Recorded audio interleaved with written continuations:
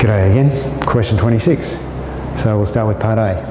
A farmer used the capture-recapture technique to estimate the number of chickens he had on his farm. He captured, tagged and released 18 of the chickens. Later he caught 26 chickens at random and found that 4 had tags. What is the estimate for the total number of chickens on the farm? Well, if you know how to do capture-recapture, this is a cinch. You can just go, okay, I've got 18, I want to multiply by 26 divided by 4, so you just go 18 multiplied by 26 on 4 equals 117. I've got 117 chickens and that's done. Pretty easy. What if you don't remember that? You're in the exam, you go, wow, that's a lot of words, I can't remember capture-recapture. Well, maybe if you write them out. So here's another idea for you. If you can't remember what numbers go where, just write down tags and whatever thing it is. In this case it's chickens, it could be fish or birds or whatever. So in this case we write chickens and just do 2 columns. Once you've got the total of this column, that's your answer, because as soon as you've got all your tags back, whatever this number is, that's your answer. So how many tags do we get each time? Well, we get 4 tags every time we do the later catch. So we're looking for the later catch, 4 tags. So on the later catch I catch 4 tags and I get 26 chickens. How many tags do I want altogether? I want 18, because I've already tagged my 18 tags. So I want this column to add up to 18. As soon as I've got my 18, whatever this column adds up to, that's my answer. So if we do another catch, we're going to catch 4 more tags with 26 chickens. 4 plus 4 is 8. So keep adding them. So add another 4. Add another 26 chickens. 4 plus 4 plus 4 is 12. Not there yet. So we'll add another 4.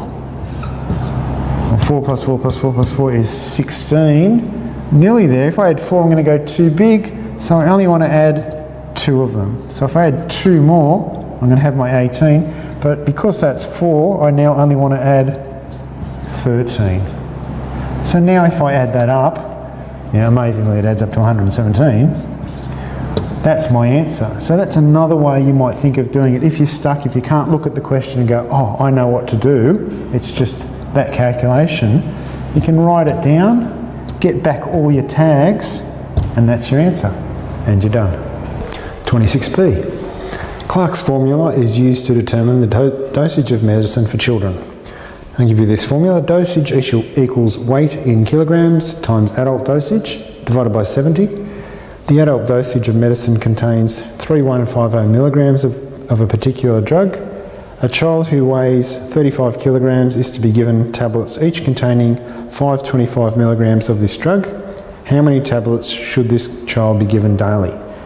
A lot of words, but the question's actually not too difficult. It's just a lot of words for you to read through. So first of all, you've given a formula and there's words in there. I would solve the formula and find out what this dosage is, regardless of what's going on in the question. But you need to do that anyway, but that's what I would do. As soon as you see something like that, think, okay, can I put the numbers in here to figure out what this is, and then reread the question. So what is the weight in kilograms? Well, the child weighs 35. So our dosage is going to equal 35 multiplied by the adult dosage. So what is the adult dosage, which is here? The adult dosage is 3150. I'm going to divide it by 70. Press that on your calculator and you get 1575. If you're sharp and you're pretty alert, you should realise that you've got 35 on 70. Well, 35 on 70 is a half. So really you're just halving that. If you're not alert, punch it in your calculator and you get this number. And then you reread the question, you go, yep, I've done that and I've done that. The tablets contain 525 milligrams, right? So this is the dosage for the child. Each tablet contains this much. How many tablets do I have to give to get all this into the child? Well, I'm going to go this divided by, whoops, not minus, divided by 525, and that equals 3 tablets. And that's it. But like I said, a lot of writing for a fairly simple question where you just put the numbers in the formula, divide by what each tablet is, and then you get 3 tablets. G'day again. 26C, a lot shorter this time. 2 cities lie on the same meridian of longitude.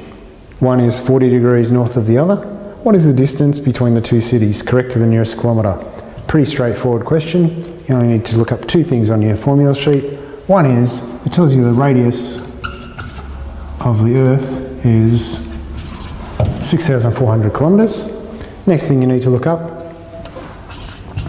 is the arc length, which is 360 times 2 pi r.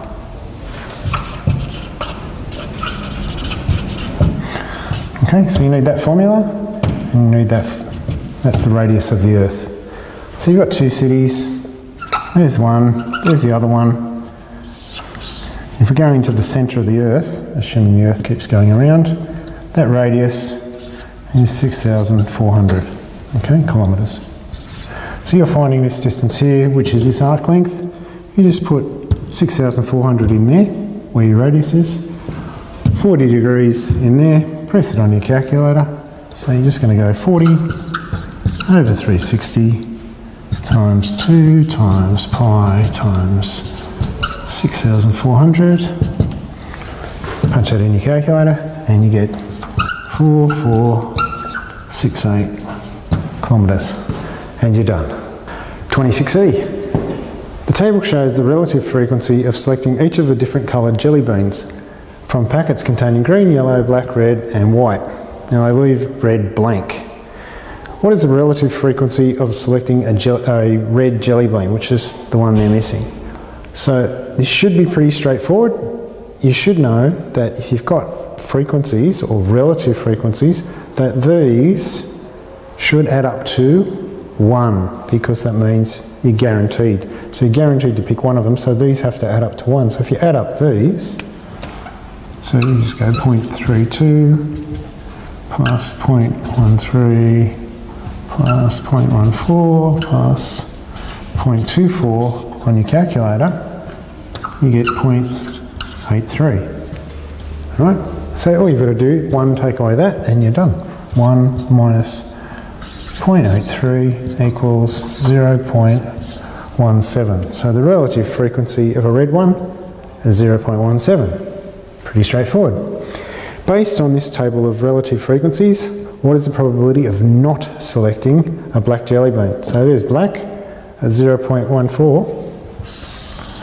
So we look at the second part. That's your first part. You look at the second part and you're pretty much going to do the same thing. So if it is black, it's 0.14. If it's not black, it's anything else. So you're really looking at this same sort of pattern of 1 minus 0.14. 1 minus 0.14 is 0.86. So you've got 0.86 of a chance. Now they usually like probabilities presented as a fraction. So instead of this would be 86 over 100. So you should simplify that. So 86 over 100 would be 43 over 50. Okay? It means the same thing, but that's usually the way you would express a probability, as that sort of thing. Sometimes there's a percent, so it would be 86%, but this tends to be the way. And you're done. 26D. A family currently pays $320 for some groceries. Assuming a constant rate of inflation of 2.9%, calculate how much will be paid for the same groceries in 5 years' time. It's a very simple question. All you're doing is applying a compound interest rate. This is your compound interest rate, and that's your money. So you're just applying this formula, okay? Because it's constantly going up by that rate. So 1 plus R is 1 plus 2.9%. So you're just going to press 320 multiplied by 1.029 to the power of 5. Yep. Press that in your calculator and you get $369.17. And you're done.